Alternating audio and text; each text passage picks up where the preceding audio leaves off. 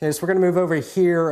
We got a run of 3 switches. The first one is a left-right for the monitor, which would tie in with our external monitor, our speakers.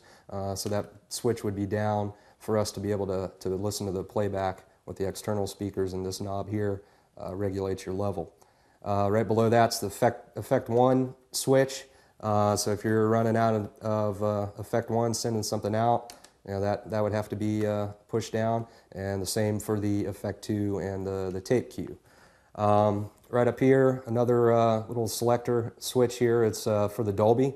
So if you want the Dolby noise reduction, you can have it on or off. I just generally leave it on. Below that, which is actually fairly important, is you got your tape counter here, and you have a 0 return. So basically, with that not engaged, and you play the tape, your little counter, of course, is increasing.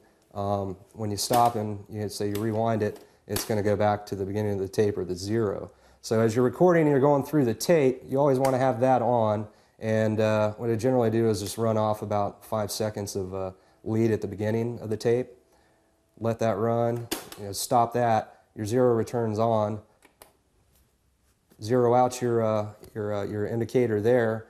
And from now on, as you're recording or playing, hit rewind, and it's going to stop at the beginning of whatever this that point is on this tape right here. So you don't have to search; it'll always go right back to the beginning of the tracks.